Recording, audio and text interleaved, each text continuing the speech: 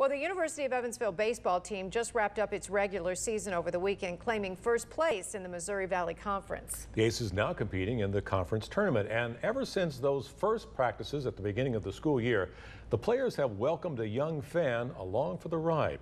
Aaron Meyer shows us how the special fan and the Purple Aces are making their hometown proud. J.J. Bland is about to turn 12. But lately, he's been hanging out with a much older crowd. What do you think about that dub today? The University of Evansville baseball team. Is baseball your favorite sport? Pretty much, yeah. The bond they share goes deeper than the game.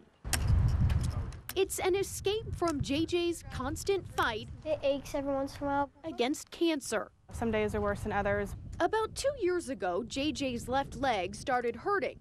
Mom Dana thought maybe it was a pulled muscle. JJ was a senior second-degree black belt in Taekwondo, but an X-ray proved her very wrong. That's when we found the tumor in his bone. Ewing sarcoma. The tumor was half a foot long. There was surgery and chemo. I watch some people do things and I know I can't. It just makes me kind of upset. Here, though, JJ's worries fade away. He's part of Team Impact, a nonprofit that matches kids who have life-threatening or chronic illnesses with college sports teams. In August, JJ became a Purple Ace. I wrote JJ on top of my practice hat just so I know when practice is getting grueling or it's getting a little harder, coach is pushing us. I have that to see and kind of remind me what he's going through, and his is real life. Mine's just a game. It's just got to put things in perspective, and I think he's done a good job helping our team do that. All season, seniors Jake Mahon and James Kohler knew they'd find JJ watching right above the Aces dugout. But about a month ago, he got a very different view of the ballpark. And going out the first pitch today, JJ and Phillip. JJ threw a perfect strike. Still not as good as I'd like it to be, though. But if you ask his mom, this whole experience is a home run. They truly, truly care.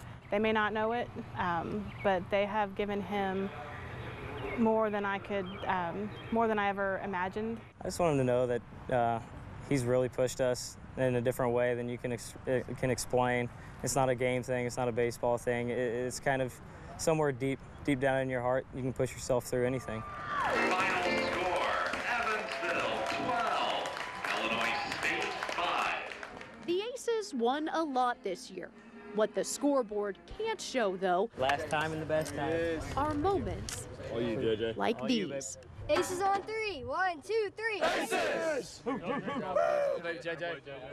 The Aces couldn't pull it off today. They ended up losing in the first game of the MVC tourney, but they'll play again tomorrow bright and early, and JJ plans to road trip to Terre Haute to be there.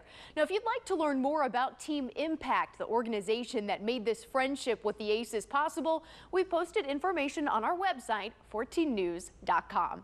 Back to you.